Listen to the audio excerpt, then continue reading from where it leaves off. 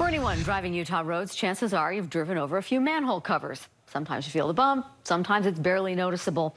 But as KSL investigator Mike Hedrick shows us, sometimes it leaves you with the $6,000 damage into your car that no one wants to pay. It was insane. I was just heading from my townhome, heading up Redwood to come to work, and all of a sudden, bam. We've all got that one friend, right? It sounded like a bomb went off. You know what I'm talking about, who's always got a story, a little overly dramatic. And I'm not trying to be dramatic or anything. A little over the top. Like when it hit, it was like those safari videos when a rhinoceros like pounds into the side of the car. And let's be honest here, a little hard to believe. And then you realize that you were about that close to being decapitated by a manhole cover. Brian Metzler has got a wild tale involving a flying manhole cover, documented by police, diagrammed on paper, and witnessed by... And then it flew behind us. Now, witnesses. Flying through the air, this huge manhole cover. And as unbelievable as it sounds, there is one thing you absolutely cannot question. Yeah, video evidence. I had no idea that was even a possibility, that that could physically happen. It's crazy, right? Rewind, slow it down, put this video on a loop, because understanding the physics behind this 150-pound iron frisbee gone rogue is one thing. When it went. Determining who's responsible to make things right. Yeah, it's a lot of money. May be a little more complicated. I just don't understand why they can't admit that they just didn't do their job. Okay, so before we get into the who did or did not do their job, let's take a quick drive through South Valley, where you can see 1, 2, 3, 4, 5, 6, 7, 8, 9. Okay. Just trust me on this one. There is a ridiculous number of manhole covers lining the streets. And a good chunk of those covers... We've got about 26,000 manhole covers. ...are owned and operated by South Valley Sewer. They install them, they maintain them, and Craig White will be the first one to tell you once in a while. Make sure it's solid, make sure the lid is flush. These heavy steel discs can pop off. And we have very few of those, but we do occasionally have some. Nearly a year ago, one of these covers popped off and cracked in half. It was on Redwood Road in South Jordan, and 3 days before Brian Metzler's incident in that very same spot.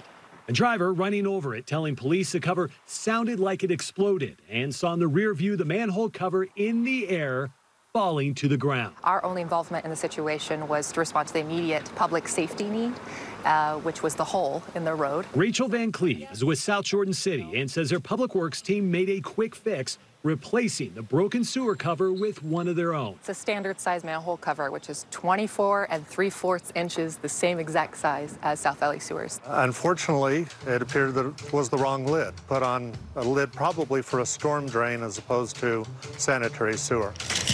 So, in an attempt to clear things up, 24 3/4. we compared covers between South Jordan City, 24 inches and 3/4. and South Valley Sewer, and guess what? Regulation. They measure out exactly the same, which means the cover that originally popped off and cracked had the exact same dimensions as the replacement that shot out just a few days later.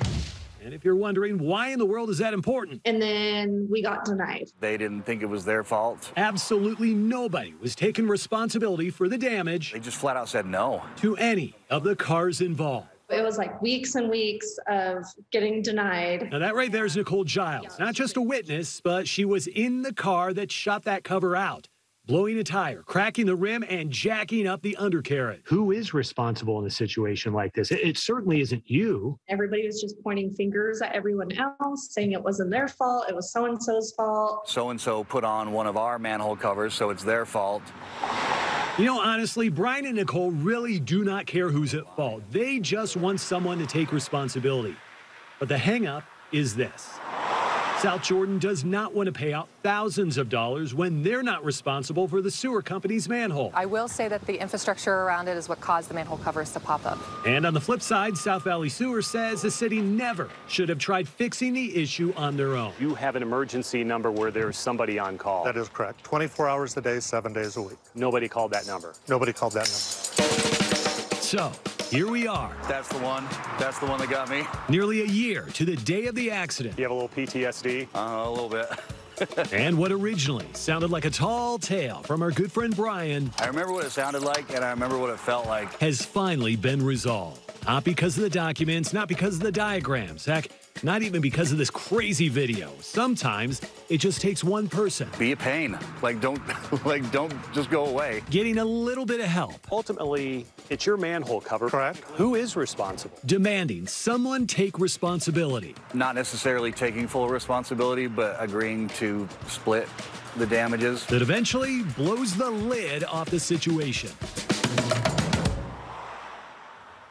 South Jordan City and South Valley Sewer have agreed to split the cost of the damage to Brian's car.